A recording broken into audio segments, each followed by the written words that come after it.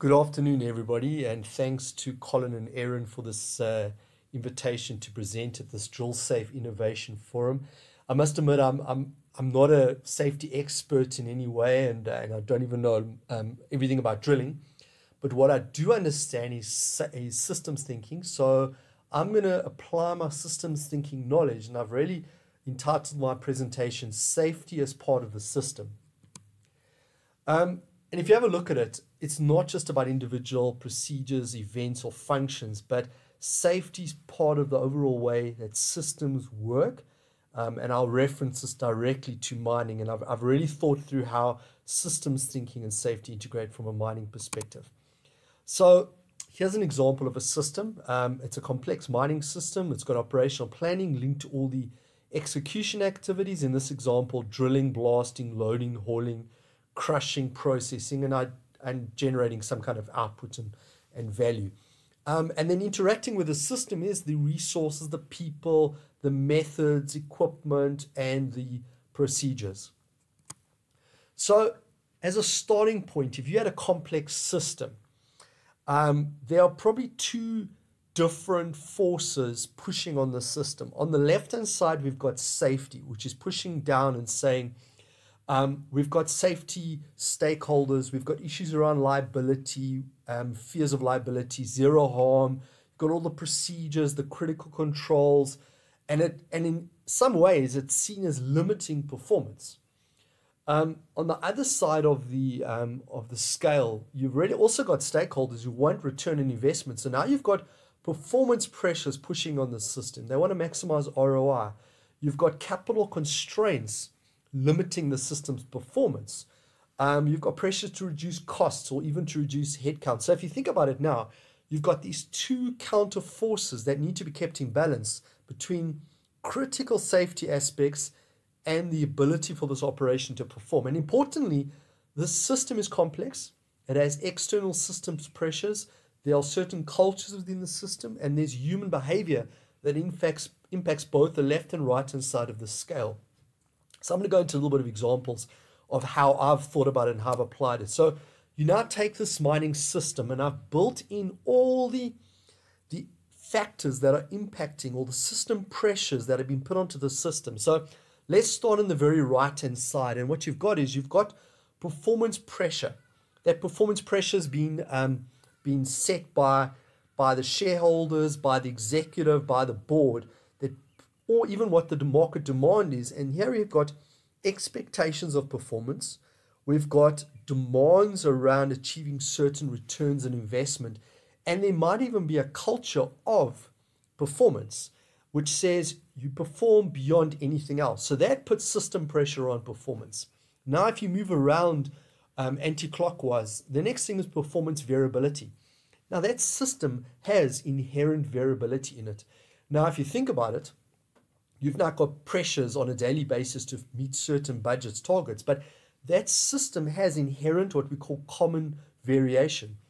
And now that common variation starts putting people under pressure because that variability in performance is pushed down on them straight away because we've got to achieve certain performance target, but yet some days we are below our budget because there is variability in that performance. Plus there's material variability. So now we've got pressure being put on around performance, but that system inherently has variability in it, which means you will take shortcuts, for example, because potentially you're sitting with massive performance expectations.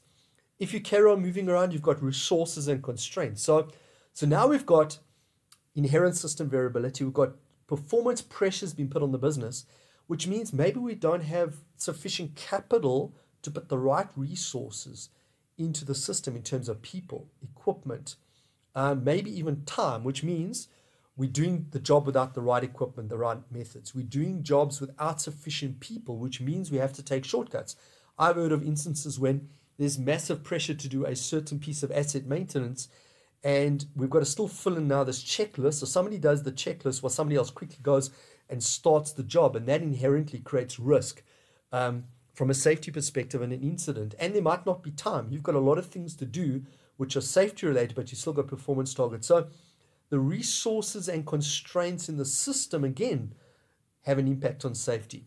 let's carry on around. We've got legislation which says you have to fill in certain procedures. And we have probably over proceduralized everything with the perception that we've reduced safety or reduced the impact of events and improved safety. But, we've got all the checklist boxes that we have to fill in, which in a lot of instances, these big, massive forms that have lots of tick boxes, and people just do the tick boxes for the sake of the tick boxes. There are issues around fear because there are liabilities from a legislative perspective and appointments of who's accountable if somebody gets hurt or God forbid, killed in an operation. And you've got external government pressures as well in terms of safety targets, in terms of royalties, all that, which is again putting pressure on the system. Then any system has what's called emergent events. Things do break down. Things just emerge. So suddenly equipment has broken down. We've got to respond to that emergency. Fall of ground. And in a lot of instances, it's maybe not even written into procedures. You have to make a split-second decision of what to do. And I think there's a big opportunity to start bringing in virtual reality and simulation, because a pilot will have simulated certain events in an aeroplane hundreds of times. So when it happens, he intuitively knows what to do. And I think that's where in mining, if some emergent event happens and somebody reacts, they need to do the right thing. So I think there's a lot of opportunity there. But again, that puts pressure on the system. We've then got trade-offs.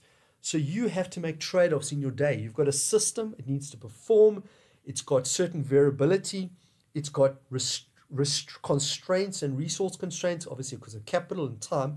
And now you've got to make trade-offs around meeting production targets versus working safely, all the time you're applying to different aspects of the job. And then again, resources in terms of where they're going to work and what they're going to do. If you carry on going around the system and we look at culture, openness, trust, fairness is important. In the mining industry currently, if somebody's made a mistake or there's been a safety incident, sometimes it's kept secret because of fears around liability. Also, there are quite major lost time injury targets. So sometimes something happens and it doesn't get reported because it will impact negatively on our performance target. So you've got peer pressure. I've got an interesting example of a workshop where somebody raised a safety issue, and which meant that potentially that month the team wouldn't meet their production targets. So he was really shouted down after the meeting by his peers because they may not get their bonuses. So his view was, well, next time I'm not going to raise an issue because look at how I've been sort of shunned in terms of raising it. So there's got to be a open culture that each person's looking after them, or of other person than themselves, not at the expense of safety for production. Tolerance of risk. I mean, do we tolerate risk? I mean, if you're a passenger in a car and someone's driving and that person overtakes on a solid white line, do you raise it or just tolerate it? If they overtake on a blind rise, do you raise something? And then even values, and that's quite an important thing. If somebody is maybe values money more than themselves or values money more than people, they make certain trade-offs that may impact safety. So all of and this is not all of them, this is just some of the things that I would say impact the system or put pressure on the system in terms of performance. And it's not comprehensive, but it's my view of how it all fits together. So really, I think what's important, even the language we use, we sit in a production meeting and safeties may be discussed at the first 10 minutes of the meeting, and then we've done with safety, and now it's all about production. And the language needs to be changed. I mean, really, we should be talking about safe production. It shouldn't be a safety briefing at the beginning of the meeting. We should be talking about safe production as the language we ask people. So if the production manager is asking his team how they're doing, it should be, have you produced safe production today? So importantly, we've got management managing the system. And we need to understand the system and how it interacts with the people and how the people interact with it. So if you have a look at on the left-hand side, we're saying it's a whole bunch of people now interacting with the system. They've got certain values, trade-offs, how they communicate. Management's approach, trust, openness, and fairness. There's the peer pressures, all the things we already spoke about. And then we have the system, and the system now impacts the overall way that system works and the people. What's the performance potential of the system? Have we set a performance target that's putting everyone under massive pressure beyond what that system's capability is? How do we maximize flow out of that system? What are the constraints in the system and how is it impacting performance? And then the trade-offs that we're making.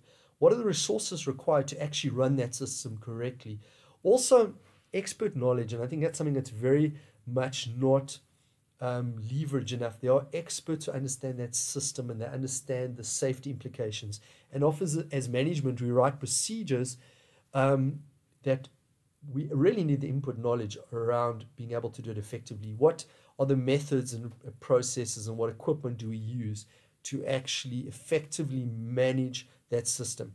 I mean, if you think about it, safety shouldn't be seen as a separate function. It is inherent in the overall system of how it works. And I think that's critical for the mining industry to understand. Yeah, so that was a very quick presentation, but thank you very much to the team for letting me present.